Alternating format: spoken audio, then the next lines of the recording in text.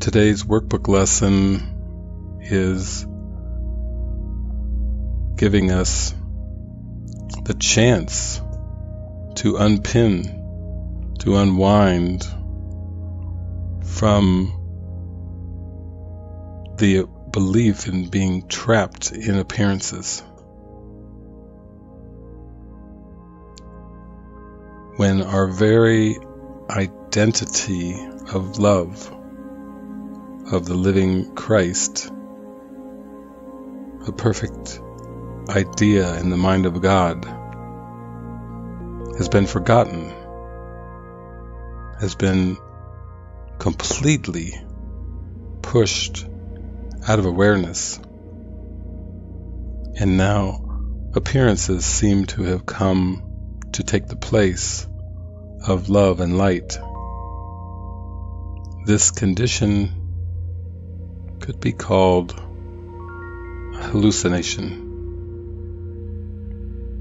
Just like a dry and thirsty traveler walking through a desert, feeling scorched and hot and parched and dry,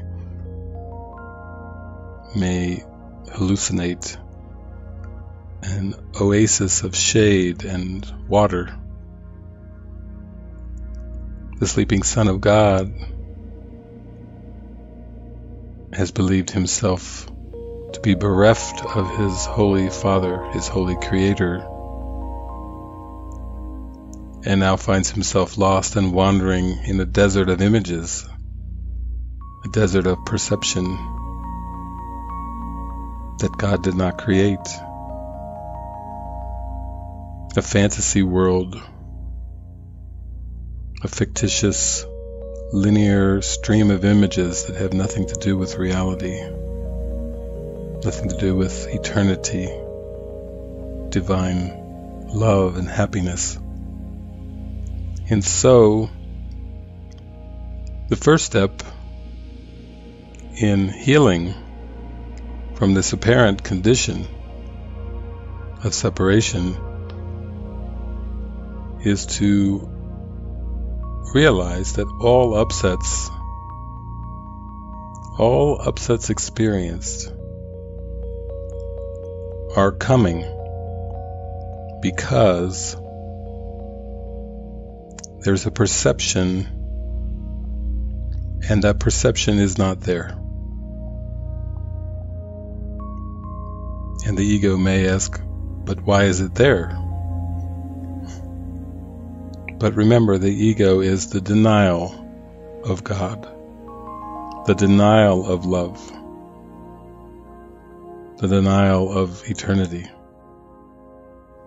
The ego is a death wish. And if you give your mind to a death wish, if you give your attention to a death wish, your focus, what else could you expect but a hallucination? Death and hallucination go together. Life, eternal life and happiness go together. In this world we get apples from apple trees and oranges from orange trees and grapes from grapevines. Why would it be possible to get perception,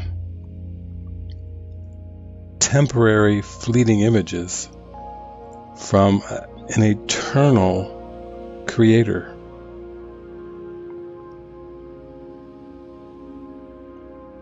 God has absolutely nothing to do with the perceptual world. And God is reality. And so hallucinations cannot exist, cannot have reality. You don't get images from something that's abstract and eternal.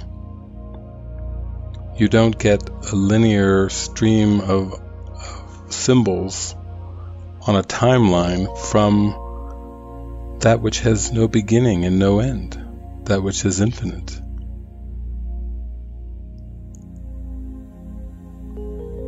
Now, earlier in the text, we were talking about distorted miracle impulses, misdirected miracle impulses. What is a miracle impulse but a call to remember God, to forgive the world and accept the truth of abstract reality, to forget the images, to release the image maker, and accept reality exactly as it is.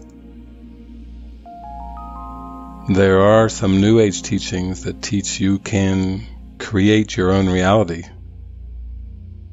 And there are some that will say A Course in Miracles is simply a New Age teaching. But I tell you this, Jesus in the Course is teaching the exact opposite of you create your own reality. Jesus is teaching us that God is the creator of reality. And even as a child of God, you can only accept reality exactly as it is. You can accept reality. And he gives us the means to accept reality. He says you must accept the atonement for the error of ego. Accept the correction for the belief in separation. Accept.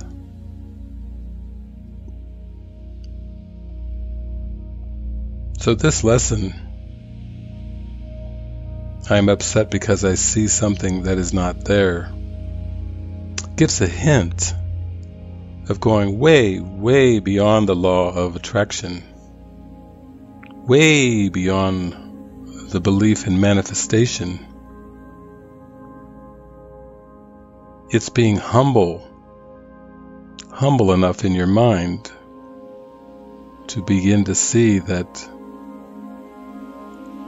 it's only an upset because I believe that there's something that's not there. Because I'm perceiving something that's not there. You might rephrase the lesson as, I'm upset because I seem to be hallucinating. And the only way that you can be open to another way of seeing, Christ vision, light,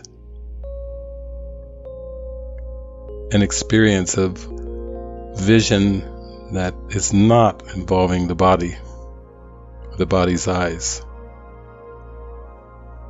a vision that does not involve perception,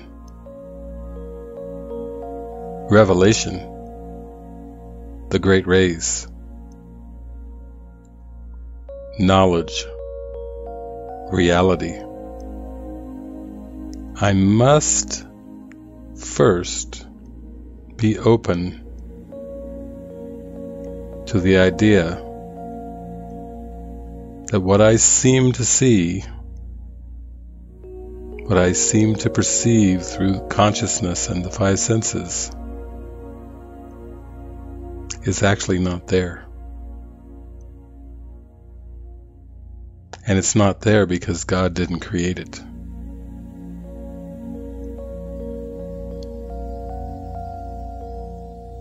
So the text said we may get glimpses of the end, which Jesus calls revelation. But we must take every small step that is asked of us. We must progressively prepare our mind for the direct approach to God that is coming in these later workbook lessons. Because without this attention, this care, this willingness to follow every step, then the remembrance of God will still seem frightening. It will still seem fearful. It will generate fear instead of the awe that is the appropriate experience with regard to the Creator.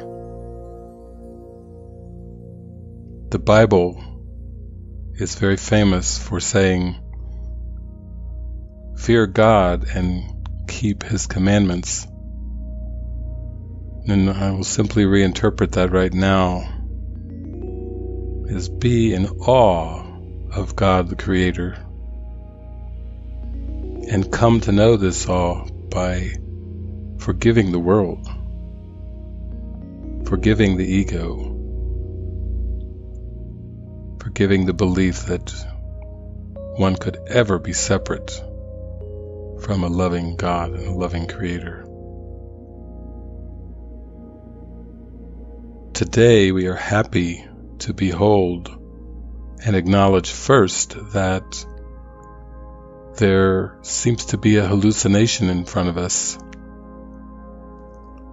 and that I am never upset because of what seems to be a hallucination. Simply stated, I am upset because I see something that is not there.